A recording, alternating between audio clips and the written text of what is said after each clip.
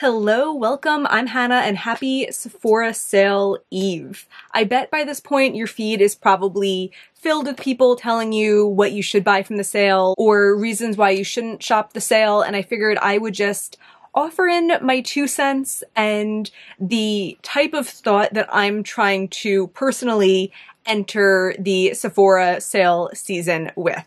I definitely do get sucked into the hype. That being said, I have like a little bit of a strategy for how I usually handle the sale, and it's what I've done the past couple years. I mentioned this also last year in my video about what I bought in the April Sephora sale, but I'll tell you again, I don't tend to shop at Sephora unless it's a sale time or unless I'm replacing something that I can't wait until the sale to replenish. That way, instead of just buying a ton of crap I truly don't need, I didn't want enough to buy full price, I am not buying anything full price, and the things that I would have been tempted to buy full price during the season, I just wait and I buy them on sale.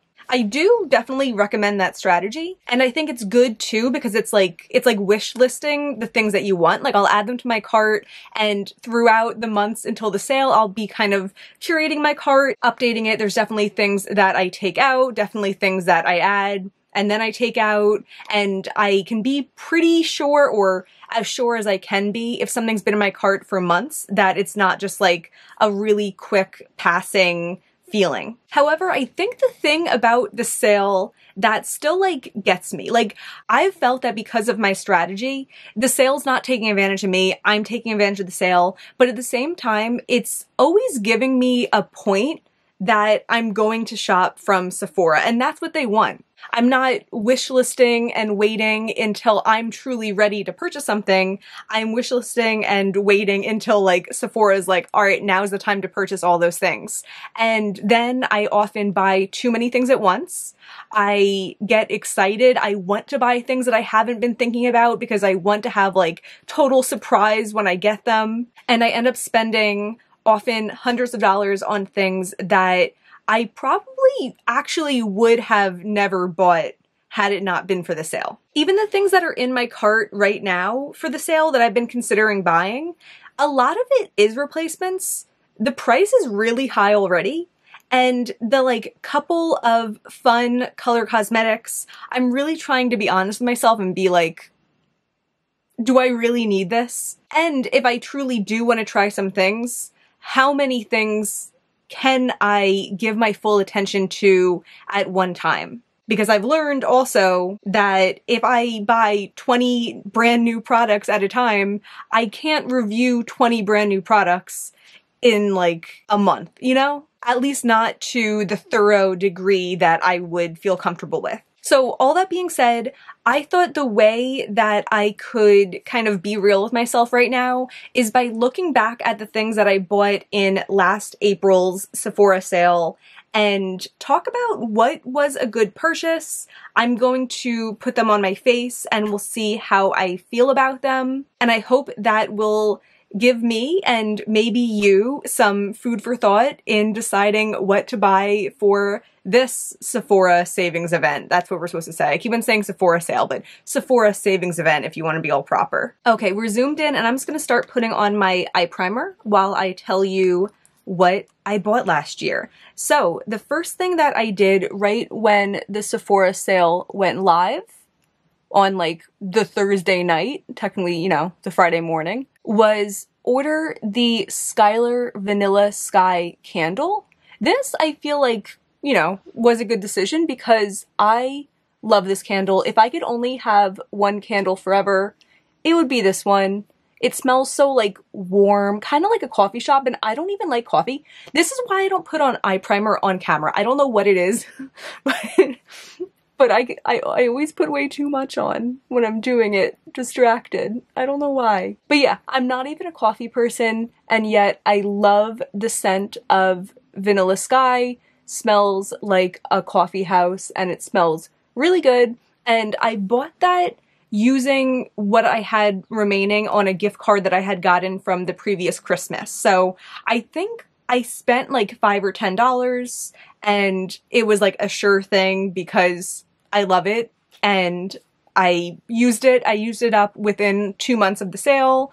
No regrets on that. The next day, it was unseasonably warm in New York. Last April, we had like 3 or 4 days that I'm pretty sure were in the 80s. I'm pretty sure they were the 80s. If not, there was like the upper 70s, but it was like shorts and a t-shirt weather. It was beautiful. And the Friday morning that the sale started, I went to the mall, and I remember it being like a really nice morning. It was just like, it was like a summer day after years of winter. And I really like relaxed, and I walked around the store, and I made a pretty decent sized purchase. One of the things I was really excited about was this Patrick Ta palette. This, you may remember, came out many years ago. I feel like this came out in like 2019 or 2020, and it hadn't been on my radar until a couple months before the sale, when I had been just kind of browsing in Sephora, and it just caught my eye in that special way.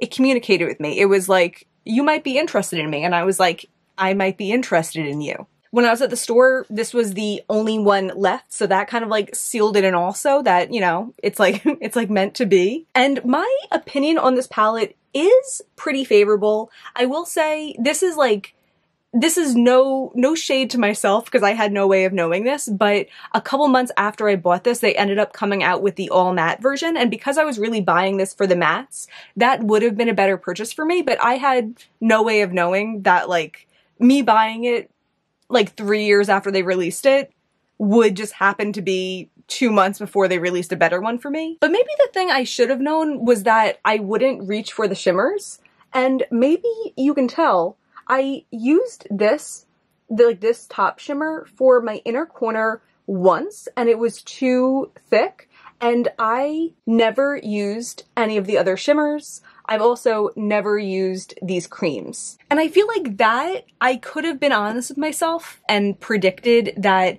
I wouldn't reach for these shimmers that, even though I remember them swatching nicely in the store, but I know they're not as interesting as the neutrals that I have with my Indie Single Shadows. And 2 dark creams, like I don't even have anything that I want to do with those. So then that begs the question, is it worth it to buy a palette for only a couple of shadows?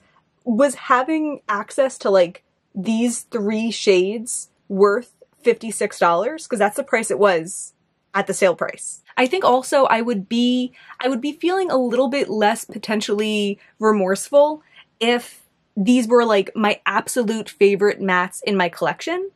But I would guess I've used this palette under 10 times in the past year. 10 times is probably even a high number, but let's just say 10 times. That means that each time I use this, it's like I paid $5.60 to use this palette. On those days, I bet if someone was like, do you want to use a matte that you already have, or do you want to pay $5.60 and have access to the Patrick Ta palette? I would be like, I'll use the shadow that I already have. I do still think though we have like the potential to get to know each other a little bit better. I still do think highly of it. There's other palettes that I've gotten in the past that within a year I'm like, this feels like a piece of trash. This still feels like a nice, fancy thing. But maybe my takeaway from this palette could be that this year, instead of buying new shiny eyeshadows, I can put that energy to exploring this palette a little bit more, because it still in a lot of ways is new to me. The shade kind of looks like a satin. I'm gonna try this out.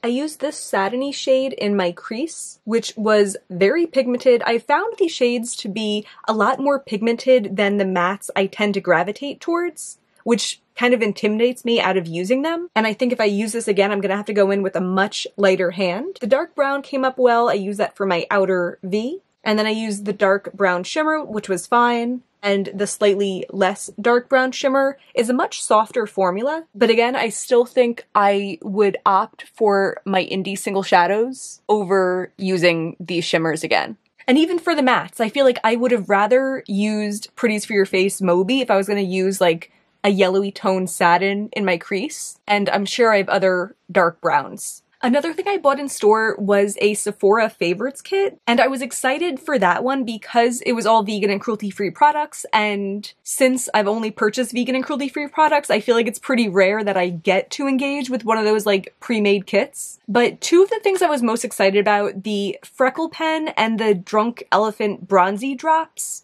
they just felt like they didn't fit in with my routine. I talked about this in a declutter video, I think, when I was decluttering those, that it's like, they felt like cool products to have, but I'm not missing them if I don't use them, and I haven't thought about them since I've decluttered them. And realistically, I probably wouldn't have purchased them if I wasn't enticed by this idea of getting a good deal in this little favorites kit. Other things in there were the Makeup by Mario lip balm, which burned my lips and I decluttered. It had the Tower 28 facial spray, which I do think is a nice spray. I have it with my skincare. I've probably remembered to spray it on my face maybe 3 times. It has that Way St. Bart scrub, which I remember Lauren May Beauty was raving about, and I was so excited to try it. And I don't think I've used that sample. I've smelled it. I'm like, oh yeah, this smells good, but like fine. And I feel like I could have accomplished that just by sniffing it in the store. It wasn't worth it as like a selling point of the kit. So yeah, definitely did not get my $38 worth with that kit. I had also bought 2 blue eyeliners, both of which I think are really nice, but both of which I barely used. I have this dual-ended Charlotte Tilbury one.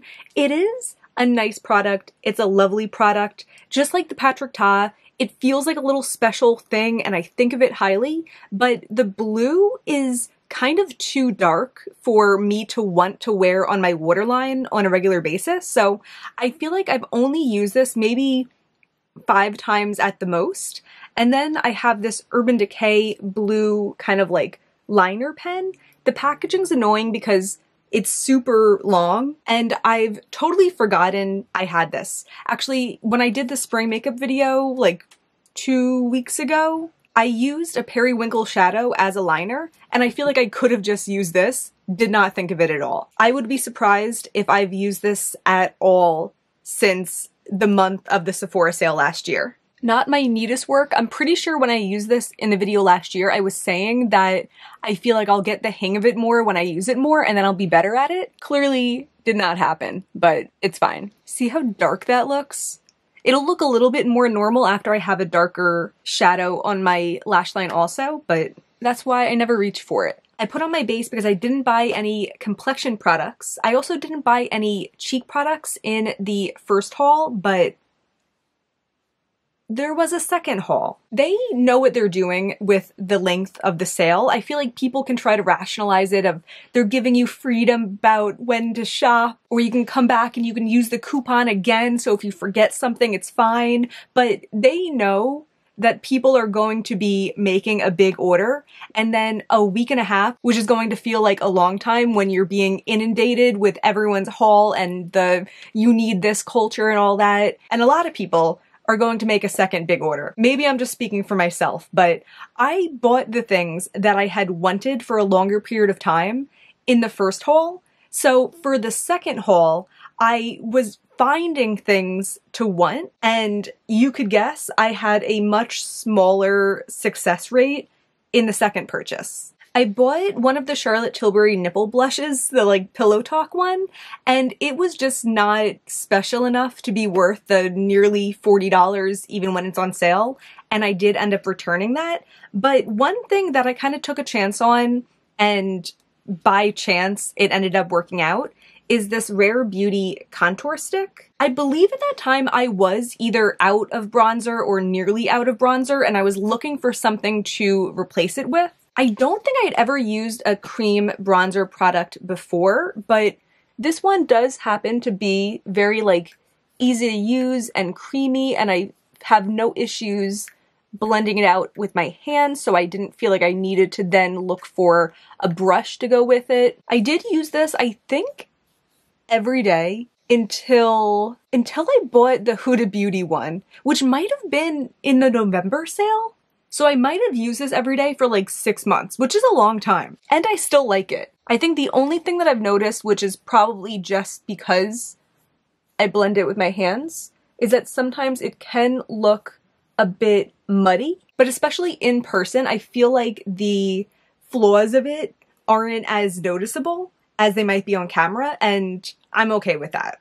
I think of these Patrick Ta shadows as being pigmented in such a way that I'm kind of intimidated about like blending them, like putting them in my crease, but they're better for the lower lash line, but the fallout kind of tells me otherwise. It's something I can deal with, but since I already have so many shadows that don't have fallout, it makes me less understanding for shadows that do, that now I have to go through the extra effort of trying to cover up their formulation error. I added Luxie cookie dough to my inner corners. I had bought, tried, and returned a couple lip products. One from my in-store big purchase was the Summer Fridays balm, and it was in like the cherry color or something. It was pretty new at that time, and I do feel like I bought it under like the right circumstances. Like, I'm not trying to conflate here trying things that don't work out with like things I shouldn't have purchased, because I feel like there's some things that with all the research in the world, you can come to the conclusion that it's going to work for you and it still might not. So the Summer Fridays, I feel like I did read reviews, I did watch some videos, and it just happened that it looked more pink on me than I wanted it to, and I ended up not liking it. And then in my final purchase, there were two that were definitely less researched and I didn't like them. I tried the Hourglass Satin lipstick in Oasis, which I thought would feel kind of fancy, but the color just, it wasn't enough for me. And then the packaging, I can't remember if it's the top or the bottom of the packaging, but it's slanted. I think it's the bottom, so I think it didn't like sit flat. And that bothered me, if I'm remembering correctly. And I also bought the Tower 28 lip liner, or technically it's the one-liner lip liner eyeliner cheek pencil. Yeah, right. In the shade Work of Art. And I remember that feeling very much like the cheapest lead pencil that they'll give you during an exam if you forgot your pencil. Didn't like that. The three that I kept, this was from my in-store purchase, and this was actually a replacement. It's the Charlotte Tilbury Pillow Talk Lip Cheat. I had bought this during the previous Sephora sale, and then my bag got stepped on. It was broken in half. I was upset about it, and I waited for the sale to repurchase it. As time has gone on, I've discovered it's a little bit more pink than my perfect lip liner is, but I still do use it a decent amount. And if I pair it with a lip that's not also quite pink, then it kind of like neutralizes itself on me. And then the two that I bought and kept from my final day of the sale purchase are also Charlotte Tilbury products. I think you can see I tend to like the fanciness of Charlotte Tilbury products, and a lot of more luxurious brands aren't cruelty-free, so I feel like I tend to put a lot of energy onto Charlotte Tilbury. Both of these were obviously nice enough to keep, but not my favorites. I used this in the spring makeup video recently, actually in conjunction with the Pillow Talk lip liner. It's like a light pink lipstick, and I'll use it to like brighten the center of a lip look. But if I use it on its own, it's way too pink, but I like it. Like, I feel like of the three, this is probably the one I would elect to keep if someone was like, you can only keep one of these. And then this gloss. This, I almost decluttered at the end of the last year. I'm not even sure. I might have said I did, and then I decided not to. It just feels so nice. This is like the Walk of Shame gloss.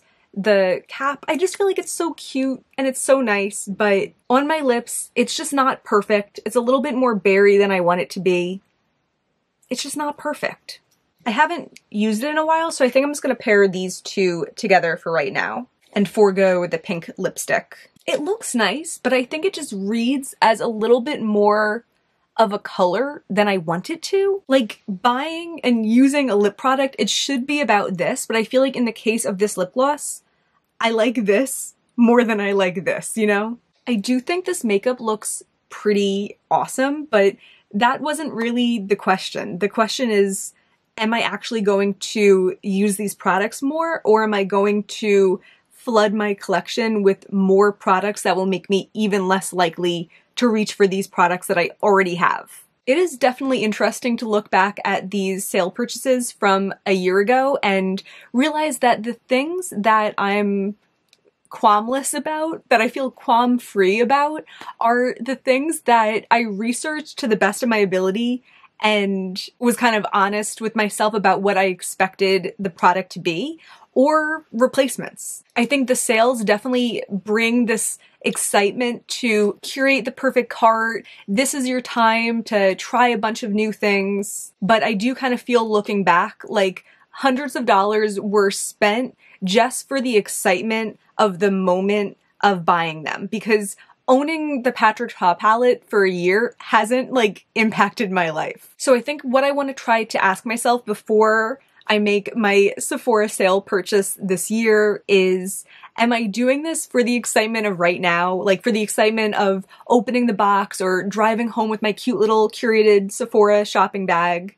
Or am I doing this to own and use the products for the next year and going forward? I'm looking at my cart now and I definitely do have a lot of replacements that I want to buy, but I feel like beyond that, my goal is going to be to limit myself to maybe like 1 or 2 fun things. Because again, I don't want to zap all of the fun out of like makeup and shopping, but I want to be realistic and not spend hundreds of dollars on things that I'm going to be kind of like overwhelmed by and forget about. I want to be able to ask myself like in months, like what were my fun purchases from the Sephora sale, and be like, oh yeah, number 1, number 2, you know? That feels more approachable to me, and that feels like a way to ensure I'm not going to lose these things within my collection. I'd love to hear if you plan to shop the Sephora sale, what will be or would be your 1 or 2 fun things. And I'll definitely share mine. I plan to do a video sometime soon about the makeup that I've purchased so far this year, so I'm going to wait to do it until after I make my purchases, and then I can include what I decided to get in that video. Also, let me know if you enjoyed this, and then I can do it again for the fall sale, because last fall I definitely bought way more than I bought in the spring sale that we just talked about. So yeah, let me know if you enjoyed this format. I hope you'll give me a thumbs up and subscribe if you enjoyed this. I also have a Patreon I'll have linked down below, a clothing channel I'll have linked down below. Either way, thank you so much for being here. Bye.